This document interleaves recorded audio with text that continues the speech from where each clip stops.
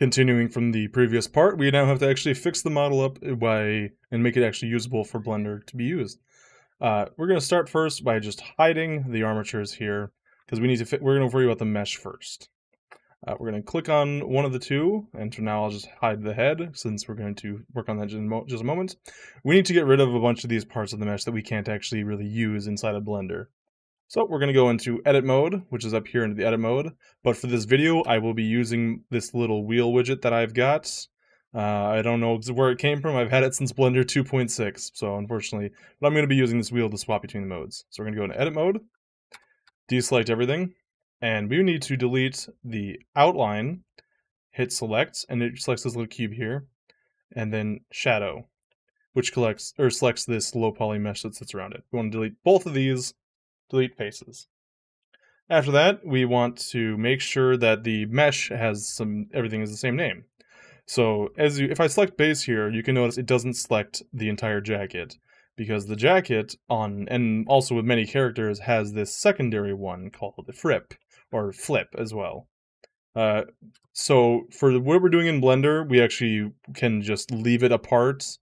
But I like to, since they're all going to be using the same material and shader and whatnot, I like to organize it a little bit better. So if we go to select, and then click on base and hit assign, deselect, and then select base again, you notice now it selects the entire base mesh. Then we're going to go clean up a little bit, so we'll go in object mode, select the outline material, and we're going to hit this little minus button, so we just get rid of it. Make sure you don't accidentally click decal. We want to keep decal. And then since I've merged Fripp into base, I'm also going to delete that one. And again, you don't have to, but it just makes it so later on when you're working on it, it's a little bit easier because since you have fewer materials. And that's the base fixed, and now the body fixed, and now we're going to fix up the head a little bit. We're going to be doing basically the exact same thing, but we're going to make it a little bit easier for us. So as you see here, it says min based 001, or if you had imported the head first and then the base or the body would have the 001. We're going to actually select this, and we're going to change this to be the other one with this little drop down. This makes it so that they're using the exact same material between the head and the body. And then we want to select the outline. As you can see, it selects a little cube here, and shadow, which selects this low poly mesh, and we're going to delete both of those. Decal, we're going to do the same thing as we did with the base, and we're going to do the drop down and select the decal that's being used by the body. And then there is this main glow, which you can't exactly see it right now because of his hat, but most of the time it is parts of the body that are illuminated. Potemkin has little glowing bits on his little circular pistons. Soul Bad Guy has the glowing on his weapon. Different characters have these glow bits. I recommend keeping this as its own separate material, because you need to make it so it's actually emissive, which we can handle in a later video. After that, we can just go back in object mode, and we're going to delete the outline and the shadow. So we have all the same materials that are between all of them. Now we need to actually join the armatures together, which you can see is a little bit of a tricky thing since they have different armatures. To make it a little bit easier, I'm actually going to go into these object properties.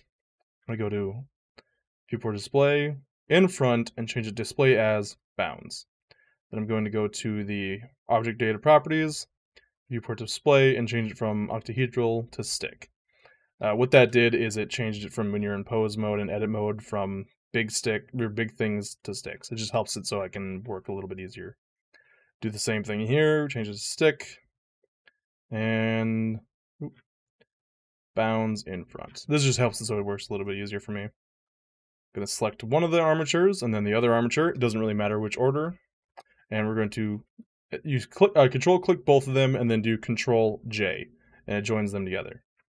After that, you want to go into each mesh, just click on them and go to the modifiers tab. And oh, perfect.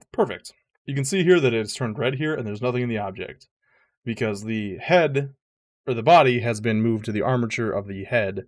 So we're going to actually drop that down and select the name of the armature that's currently connected to. And now the actual weight painting for it will work. Now we need to join the meshes together as well. So we're just going to shift click both of them together and do control J. So we've got just the one mesh with the materials that we need. And now we need to actually fix the armature of it as well. So we're going to go into edit mode. You can see we've got a big sticks, and we've got these two different roots here. That's because in the normal game, the head is completely separate from the body, as you can see here. And it uses constraints during actual runtime to connect the two. But we're going to cheat. We're just going to connect the bone directly to it inside of Blender so that we can actually use it. If we go down the entire skeleton structure, all the way to neck, and we find head attach. And we also have this body AGO, but we'll get to that in just a moment. If we find the head root, we want head def for the deformation, and then we're going to control click head attach. And then do control P, which opens this window to parent it, and we want to make sure we hit keep offsets. What we did there is we actually just connected the head to the neck, or to the entire body. So we can actually use the head. But we still have this head and neck bone. We need to... The reason why the naming convention is because it is the origin, so this is a bone that was a part of the head armature, and the suffix is what it needs to actually be connected to. So G head neck, G neck. So do control P, and we want to connect it with a keep offset. And then there's this bone. This is why you need to make sure you read all the bones so you know what you're working with. Sometimes there are things like this body AGO, and they're not always, but there sometimes is. This is a part of the neck that needs to connect to the lower part of the jaw. I don't know why Blender does that, but inside of the head, there is lower head, G AGO. So we want to make sure you have body AGO, and then control click G AGO, and then connect keep offset. And now everything's all connected up. If you want to get rid of these big stick bits, you can shrink them down to 0.1. Oop! Make sure you set it to individual origins, not like I just did where it's medium. 0.1, and now it's shrunk down to actually fit inside of the body. If you are going to be just working inside of Blender, there are these, as you may have noticed, there's these floating bits of what is actually the hair. You can just get rid of these. I personally do because I'm almost never going to actually use them. These are used for during animations. They will sometimes have hair extensions or little blurs and whatnot. That's what these are for. You can delete them just going into edit mode and then select them with B for box, select, and then control L, which selects all linked. And you just go through and you just grab them all, control L, delete. There's still some stuff here. I'm gonna do control Z.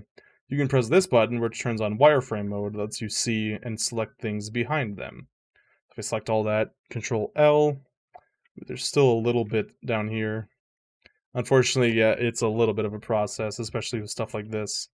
I'll let you guys actually worry about cleaning all that up. That's a bit of an effort for me to deal with just on this tutorial. But after that, we are ready to apply materials and whatnot in the next video.